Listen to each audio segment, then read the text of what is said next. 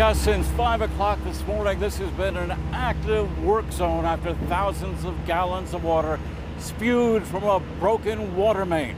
Well, to get to it, workers here in Hanover had to dig a 160-foot-long trench.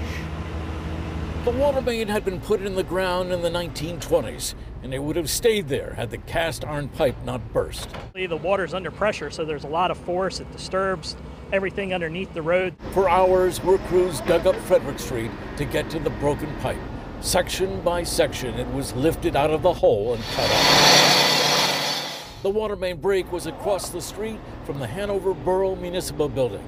It lost water service along with a dozen other businesses in the area. We are open, we're just a little difficult to get to right now. The biggest headache may have been traffic.